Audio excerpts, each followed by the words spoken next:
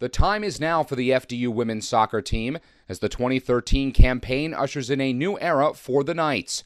It's the first season for head coach Rick Stainton, who says he's excited for the journey ahead.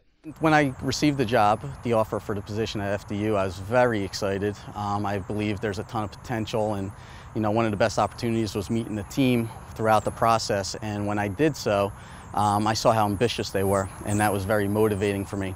And as well as their motivation and their ambition, they were able to express, how their team camaraderie was, how tightly bonded they are. The hiring of a new coach brings a different set of expectations to a program.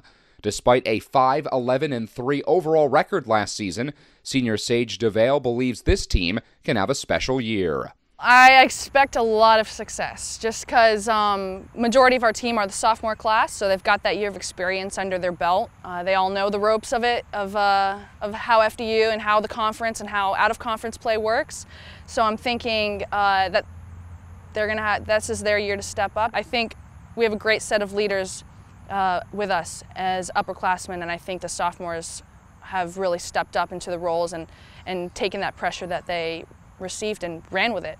The Knights had an impressive defensive performance in 2012, giving up just 20 goals in 19 games. But Coach Stainton knows that improvements can always be made. In this preseason gave us a lot of opportunity to really work and strengthen our defense. As you said, it was one of the best in the league with the goals against average.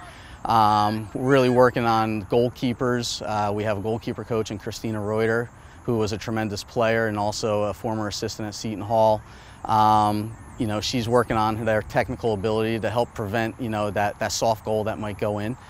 Defenders, we've been working on their team shape with a lot of emphasis of mobility and being able to move with each other and support each other. There were struggles offensively, but senior Liz Langer says the goals will come easier this season. Our sophomore class is super aggressive, and they do have that year under their belt, so they're comfortable on the field.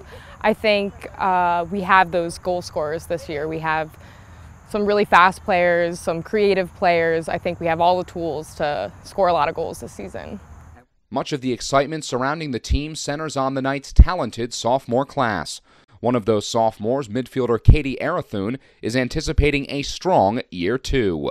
With the year under our belt, we have a lot of experience with the speed of play and also with the strength of the other teams. We have a lot of girls. Knowing that we have the same girls to play with, we're going to make a lot more connections, and we know how each other plays now, so we're going to be able to penetrate easier and to make decisions quickly. The Knights open their season at home against the Iona Gales on Friday, August 23rd at 7 p.m.